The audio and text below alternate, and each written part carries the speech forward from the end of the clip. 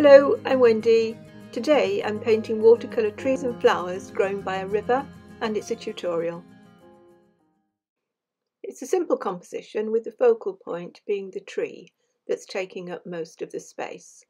I've suggested some depth in the picture, some background, by putting in a bank with a few bushes just in the distance there and the reflections of them in the water.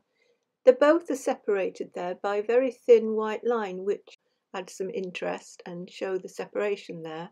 But it does actually appear in life, and if you do look at the riverbanks with the trees and the reflections, you very often do see this dividing little white line of light reflecting there. There's quite a lot of foreground with the grasses and the flowers, and I know people do find difficulty with these areas of foreground. I like them. I like the messiness and the busyness of them, and it gives you the opportunity to use different brush strokes and to use your rigger. So I'll be explaining in detail how you can tackle this foreground later on in the video. I'll show you how to preserve those light areas of the leaves and the pink flowers as well, and we'll be using masking fluid to do that. There isn't a photographic reference for this because I took the ideas from some sketches and several photographs. I do have a drawing, and if you'd like to work from that drawing and do the picture in a very similar way to what I did, then it is downloadable and there's a link in the description box. If you don't want to do that, I'm hoping that you can pick up some information and some ideas using the techniques that I'm going to demonstrate to use in your own paintings. If you do that, then please do post them on my Facebook group. It would be really interesting to see what you come up with. This is the drawing I started off with, and you'll see as I go through the video that I did actually change it somewhat. I did put some extra branches growing up the side of the left-hand side of the tree there. I'm applying some masking fluid with a very small brush on just a few of the areas in the foreground where the pink flowers will be. I didn't want to put too many of them in. I didn't want it to overpower the painting, but just a suggestion of some of the spring flowers there. And also putting on some slightly larger marks, just some random strokes for the very light yellow leaves. I'm working about 7 inches by 7 inches here on a Saunders Waterford 140-pound knot block, which is a really nice surface that, because it's a block, it doesn't cockle. When the masking fluid was dry, I added a foreground wash of a very, very dilute light red. I did this because I sort of saw this warm colour in the foreground, and also I do like to get the white covered in a picture that I'm working on. I find it very distracting to have large areas of white. So this very, very dilute mix of the light red is going on there.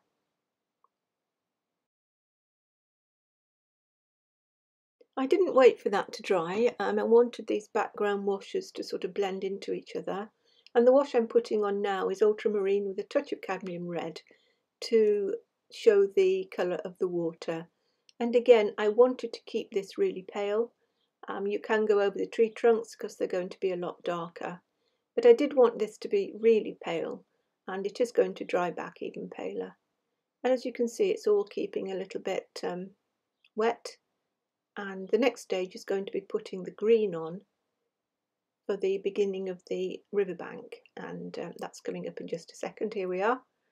So the green is going on and it's blending in a little bit with the river and with the foreground light red, which is what I wanted. I didn't want them to all be separated with hard lines. I wanted them to blend together.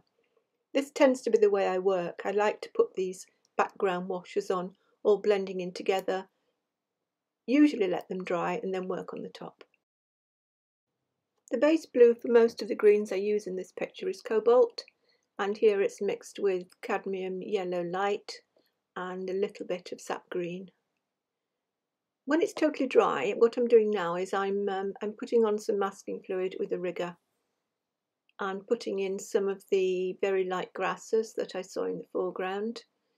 I overdid it a little bit, and you'll see later on I knocked back some of these lines. I could have put these on the white paper, but I think sometimes it makes the grasses look a little bit stark. So what I did this time was I put them over those light foreground washes. If they do look too stark, then you can always put a very light wash over them with something like a very light red again, or very diluted raw sienna. My greens, as I said for this picture, I'm mixing with the base of the cobalt blue.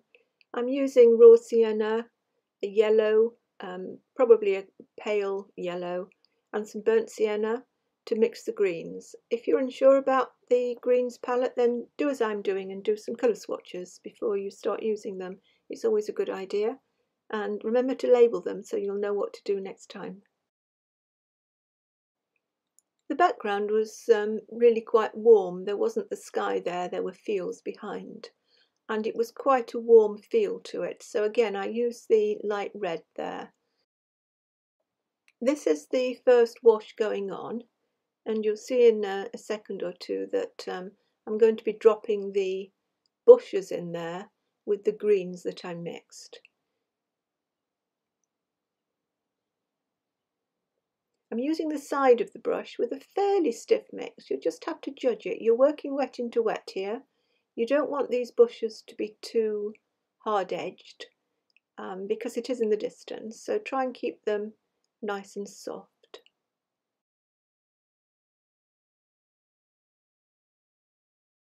As it's drying, you can add a darker mix to the base there. I kept the mix for the bushes on the warm side because you'll see what I'm going to do is paint the reflections underneath, and I wanted those to be a bit cooler. So there was more blue in the reflection mix than there were in the mix that I used for the bushes.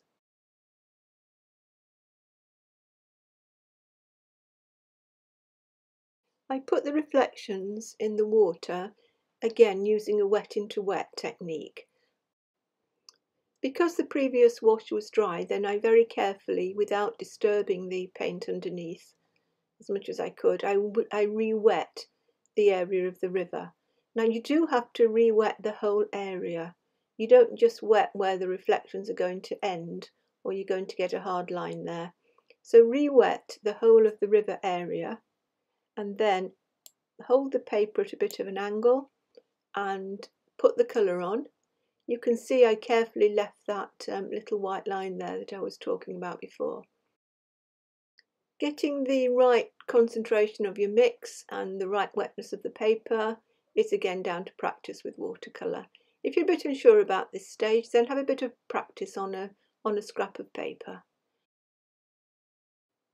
If you find it quite off-putting, then you could really, thinking about it, miss out this stage.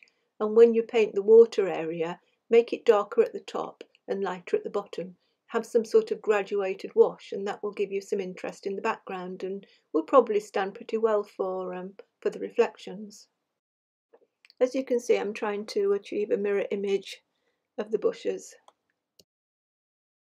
While this paint is wet, you can always add a little bit of extra dark colour underneath the little white line there, which can be quite effective.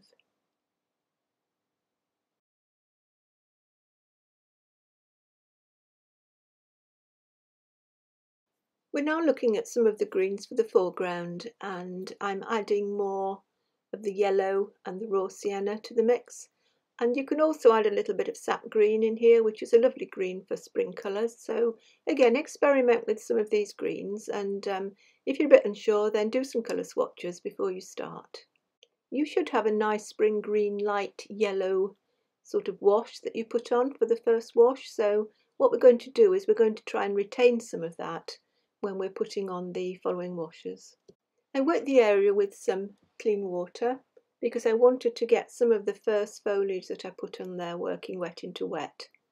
So you can see here I'm using the side of the brush. I'm varying the strokes and I'm varying the types of effects that I get. If you put some of these strokes onto the area that's not covered in paint, the river area, then you're going to get some dry brush work. Where it's going on where it's wet, then you're going to get some wet into wet. So all the time when I'm doing these foregrounds, I'm trying to vary the types of marks that I'm making, and I'm varying whether it's wet into wet, wet onto dry, and whether it's dry brush. You can see where the masking fluid is that I put on for the flowers and also for all those grasses I did in the foreground. All the marks are put on fairly randomly. I think the main secret to getting these foregrounds working is to, apart from changing the brush strokes and the wet into wet, wet onto dry as I've said, I think the most important thing is getting a change of tone in there so that you've got some dark tones against light tones. This will give you the impression of depth in the foreground foliage, and it's really important. Sometimes it works better than others. It's quite an experimental way of working. You're not really in control. But if you do as I said and change the tones and keep them different, you've got nice light areas, nice dark areas. It will give the impression, especially when you put some detail over the top, of a nice foliage area with some depth in there. I speeded the next little bit of the video up for you. And as you can see, I'm continuing here putting some of the darks in. It's mainly dry now, apart from a few of the areas at the front. And I changed over to a rigger, and this is what I meant by putting some more of the detailed work over these random marks. It's your signature that's going to decide what these are going to look like. I use a rigger, and you can see I use sort of dotting around to make the leaves and the marks on there. But using a rigger or a very small brush, putting as much detail on as you want, then you've got these soft areas underneath and these strokes for the grasses and the leaves on the top. I like to work like this. It's quite a relaxing way of working actually, believe it or not. And you can put some of the taller grasses on there. You've not got to worry too much about it. It's a loose way of painting. You've not got to worry that everything looks exactly as it does in nature. What you're doing is you're putting strokes on there to represent what's in nature. And as long as you've got some nice colours working together and your watercolours working, you're going to have a nice foreground. What I did next was I put on some of the darker leaves on the tree. I left the masking fluid on for the time being for the lighter ones. And then I mixed up some greens, again do a few colour swatches. You're using the blue as the base.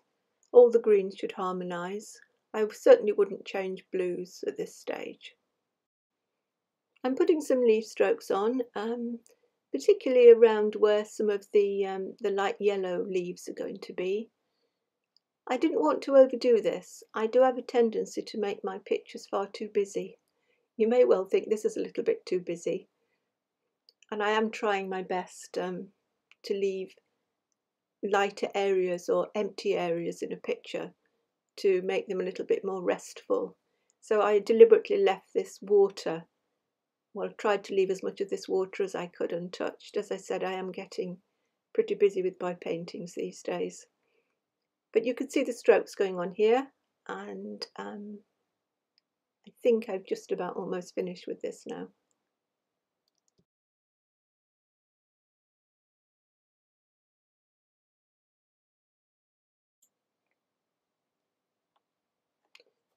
The next stage was the tree trunks, and for this picture I'm using so many greens.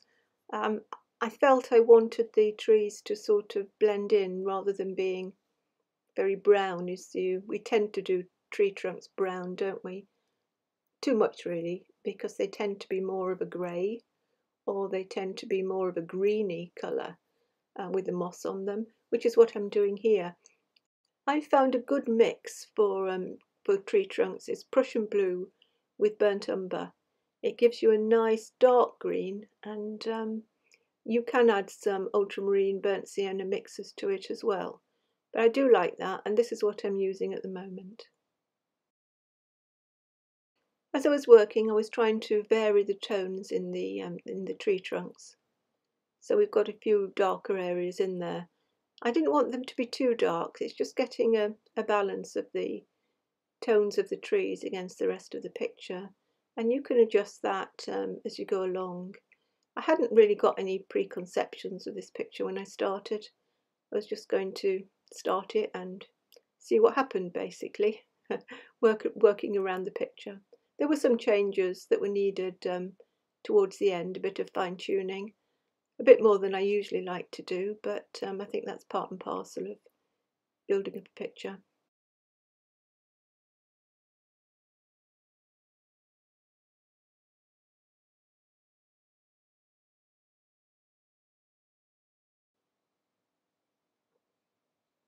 At this stage you can add some more darks to the tree. You could give it more form. What I'm doing here is mixing up a much stronger mix, which I'm going to drop into the tree.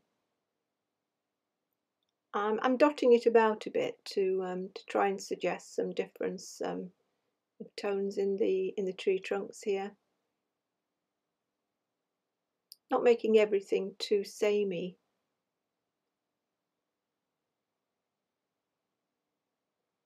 And then it's up to you what to do with the tree. You can add some more texture. I got a little bit of card that I dragged through the paint. I don't think it made an awful lot of difference, but you could try out some textural effects here.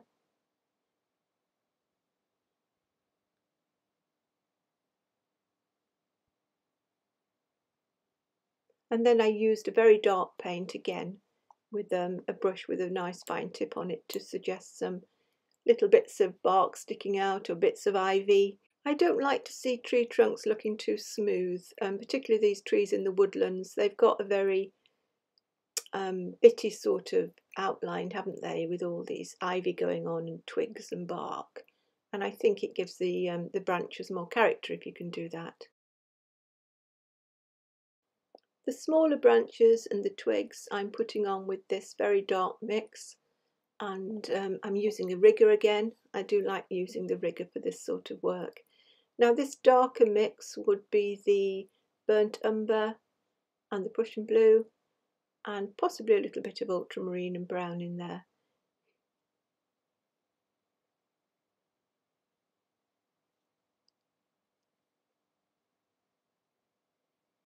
Let the small branches and twigs intertwine the leaves that you've put on there.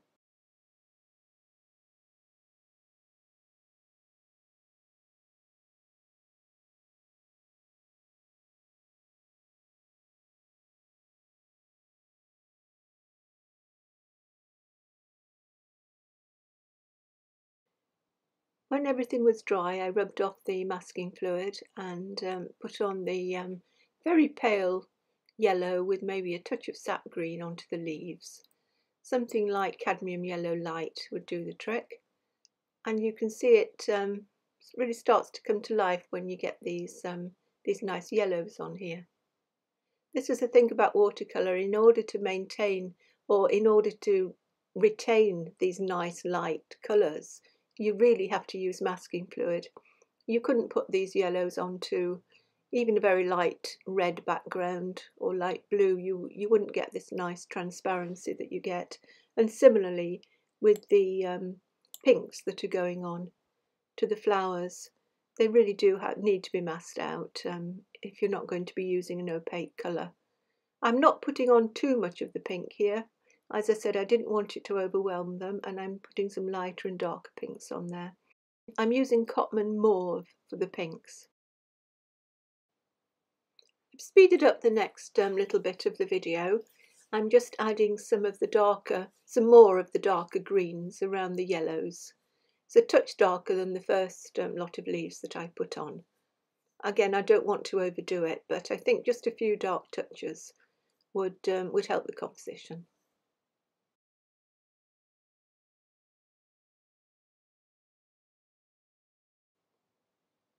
Putting a mount around it, the grasses were far too intrusive and very, very white, so I put a very pale wash of light red over them and then went in with a darker green to just add a few more darks between the grasses and a little bit along the front of the painting. This was the finished painting, and I was fairly happy with it as just a simple little study, but the composition was bugging me a little bit. I felt the tree trunks were too straight. I didn't really like the composition. It was giving me a sort of L shape with a prominent vertical, and I could have left it, but I thought, no, I need to make a few changes on this. You may prefer this version to the one I finished up with. Let me know in the comments. I'd be really interested on your opinions. I used white gouache with a touch of the river colour to alter the shape of that right-hand tree and make it slope a little bit. I also painted in another small branch and a few twigs on the left-hand side, as you can see here. As a tip, I would really recommend mixing white gouache, white opaque gouache, with some of your watercolours to make adjustments. I managed to adjust the slope of the tree by doing that, and also you can add some extra leaves by mixing that very light yellow with the opaque white gouache as well. This can be useful for breaking up some of the areas of the tree trunk where you hadn't put the masking fluid on. It can also be useful for putting a few extra grasses in as well. Well, this seems to have been a very chatty video. I do hope that you found something useful in it. As I said, you might want to have a go at doing this picture, as I did, using the template, or have a go at your own. I hope to see some paintings on my Facebook page. Do subscribe to my channel if you don't want to miss what's coming up next. Till then, bye for now and happy painting.